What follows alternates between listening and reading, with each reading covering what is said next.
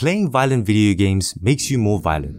Even if you don't agree with this, it sort of makes sense. If you're constantly immersed in a violent setting, it's quite possible that you start seeing the world through a more aggressive lens. But to make a point, let me take the complete opposite view.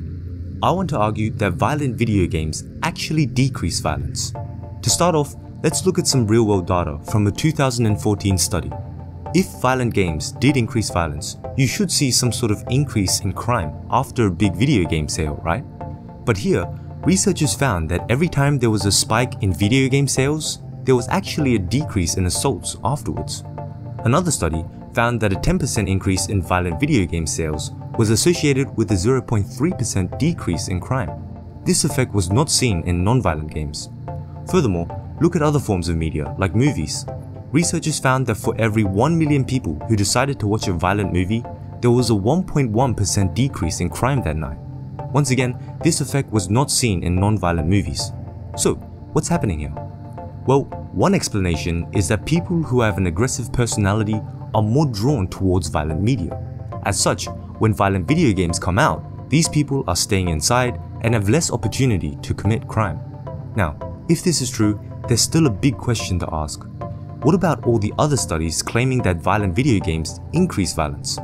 For example, in this review paper, researchers analyzed 136 papers, looked at over 130,000 participants, and concluded that violent video games not only increase violence, but reduce empathy and reduce prosocial behavior.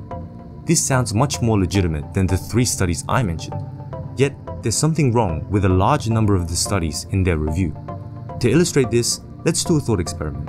Imagine you wanted to see if playing sad video games led to depression. To test this, you have participants play a sad video game.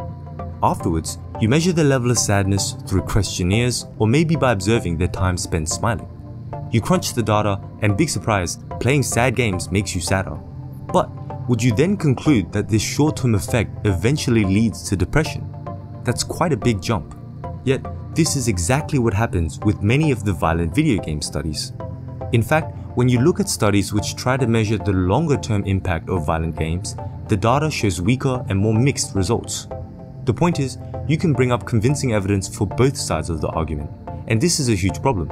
It means that anyone can pick a side, produce a theory for why they are right, and then cherry-pick a couple of studies.